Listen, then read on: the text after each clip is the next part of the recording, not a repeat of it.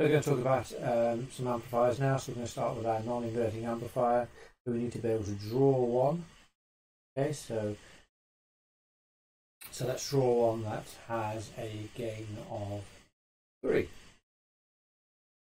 So there we have one drawn for us. So non-inverting in the input signal goes into the non-inverting terminal, and our feedback then goes to the inverting terminal.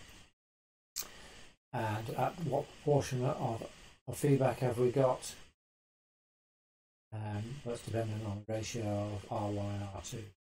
Provided the operational amplifier is not saturated, then negative feedback keeps these two terminals exactly the same voltage. So gain for it, and we can work out what the resistor value is. So if we let RF equal 2K, therefore R1 equals 1K. Okay, so let's draw a characteristic graph for this. One other thing we need to know is what the op-amp is going to saturate at. So let's keep it nice and simple. The op-amp saturates at plus or minus 9 volts.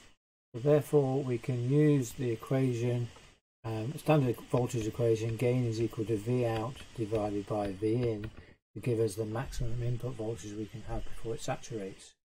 So our maximum input voltage, if we're going to have 3 volts, and our maximum output is plus or minus 9 volts, therefore we can work out what V in is going to be. So our maximum V in this case is going to be 9 divided by 3, which is also going to be 3 volts.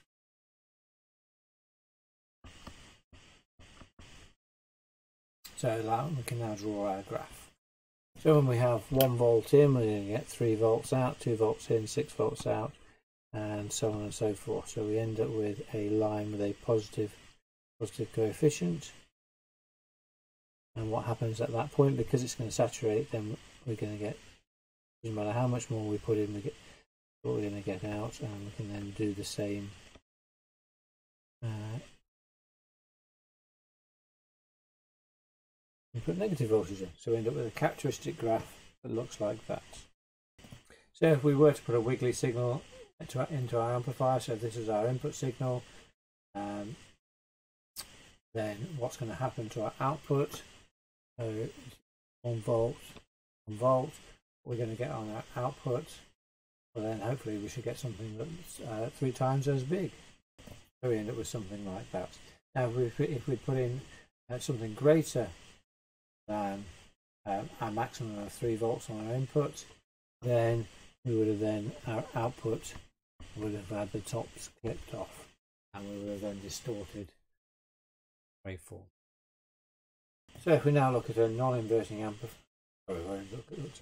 we now look at an inverting amplifier. So we need to draw one, and we'll do exactly the same things as we've just done before for a non-inverting. Okay, so there we've drawn one. RF and RN, so feedback this time. We've got our input going into the via RN into the inverting terminal, and again the same thing applies with negative feedback.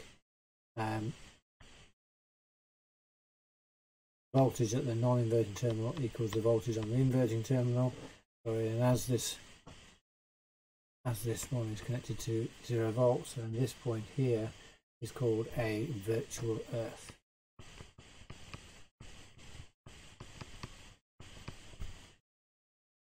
Okay, so what gain should we have? Shall we gain a 5 this time? Something different? So I should have said -5 because it's an inverting amplifier. There's our equation for it. So nice and easy. As all resistors have to be greater than 1K. So let Rn equal 1K, so our RF equals 5K. Okay, we'll draw a characteristic graph for that. So in drawing our graph, we'll say that our op-amp saturates at plus or minus 12 volts, so we can calculate the maximum V in again using our V out divided by our gain, so our standard gain formula.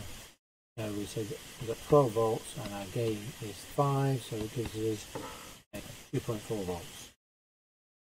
So then in drawing our graph, if we put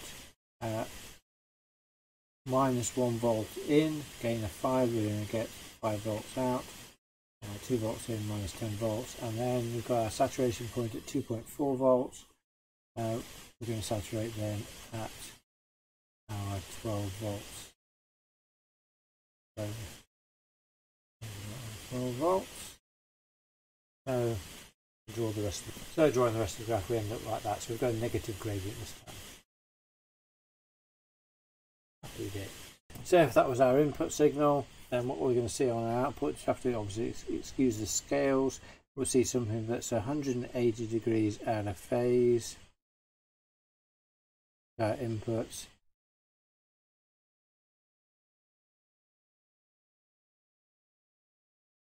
So, and that going 1 times 5, so it's going up to 5 volts. That's our output.